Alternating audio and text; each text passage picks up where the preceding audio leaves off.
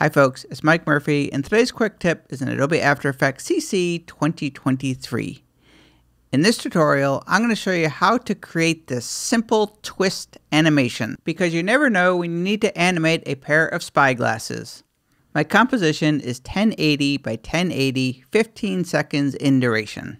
I've got this Kraft paper looping texture animation that I downloaded from Envato Elements. I'll leave a link in the description. So first thing I'll do is create a line using the pen tool. So with no layers selected, I'm going to come up to the very top, click on the pen tool, or use the keyboard shortcut G.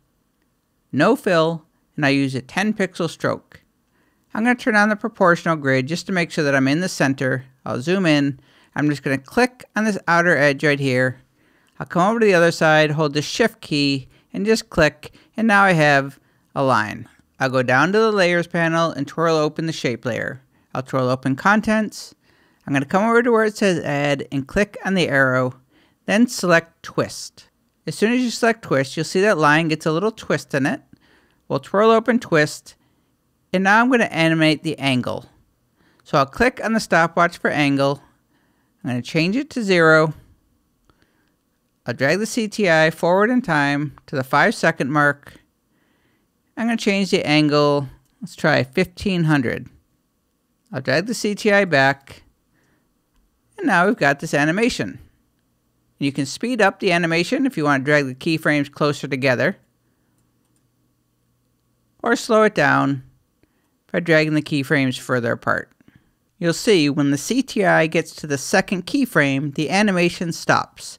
Now I want it to keep going, and I also want the circle to keep building inside of itself. So I'm going to add the loopOut offset expression. So under twist in the angle property, I'm going to press Option on a Mac, Alt on Windows, and click on the stopwatch. Then I'm going to type out the expression loopOut offset. So lowercase l, OOP, capital O, UT, open and close parentheses, then quotation marks. Then I'm going to type offset, OFFSET. I'll click off. Now when the CTI gets to the second keyframe, you'll see that the animation is going to keep going and the circle is going to keep growing inside of itself.